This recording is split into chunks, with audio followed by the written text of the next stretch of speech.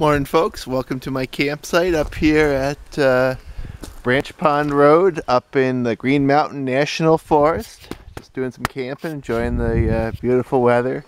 Rained a lot last night. It's cool this morning. It's about 55 degrees and everything is just mud from all the rain we've had lately. But take you for a walk back into my campsite. So yeah, it's very muddy, but it's nice. Rather be here than be home, certainly, especially when the sun's come out. Look at all that mud all over the truck. Got my kayak. I'll probably go up to Grout Pond later on and do some paddling. I was going to hike back to Stratton Pond, but I don't know what's going to happen today. Got a late start and it's kind of muddy everywhere. Yep, so here's all the flags. My Earth flag, my Gadsden flag, and of course the American flag.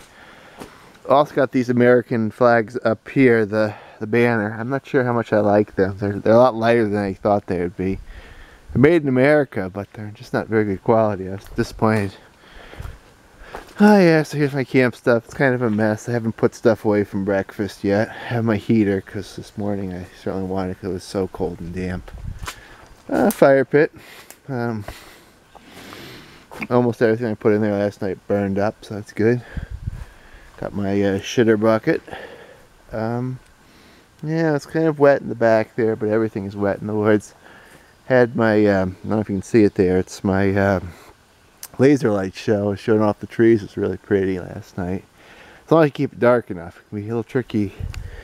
You really need darkness for that to work well. It looks like, either looks kind of like you have sparks up in the trees or like ladybugs almost, so that's kind of cool.